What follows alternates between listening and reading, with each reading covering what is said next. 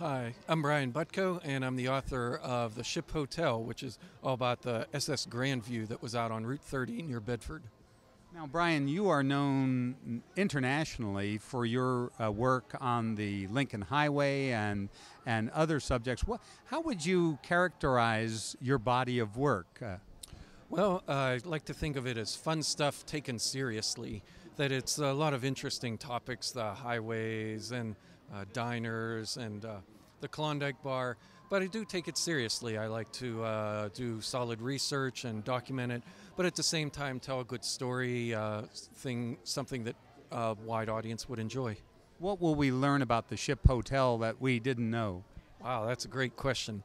I would think that that there was a lot earlier history before it was there of the curve in the road from Indian times to the turnpike wagons that went through there, and the various people that made their way struggled up that mountain. There were military battles there, and then it comes to the 20th century when suddenly it becomes a tourist attraction. Well, for those who don't know about the Ship Hotel, what is it and why was it built in the first place?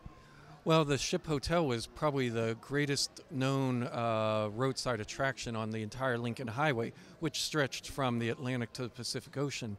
It was a hotel built to look like a steamship, but of course it was in the Allegheny Mountains. There was no water to be found, but it made for a lot of good stories as to whether a flood had washed it up on the mountains or not. But actually it was just a little square restaurant, and in the book we have pictures of it in its various incarnations, everything from when it was just this little square building here, when the flappers and tourists of the 1920s were there.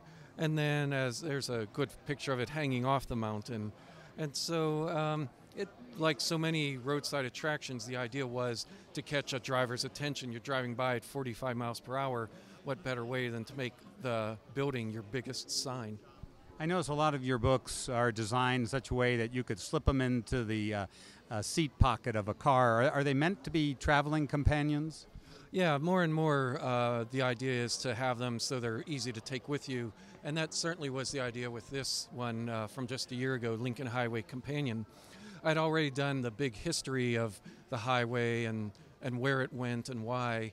And so now I wanted to help people, if they actually are ready to take the trip and maybe stop at a classic diner or motel, but wouldn't know where to begin if you're in Wyoming or Colorado. Well, now there's listings and photos that can help guide you. Doesn't cover everything, but that's the idea. Leave a little bit of excitement for readers to discover themselves. Brian, I know you've written a lot of books on a lot of topics, but what's your day job? Well, my day job, as you may know, Andy, is working on the magazine of the History Center. It's called Western Pennsylvania History. It's a quarterly magazine, and we really have the same idea there, to make subjects really interesting to readers, well illustrated, but yet well researched. Brian, thanks so much for being with us today. You're welcome. Thank you.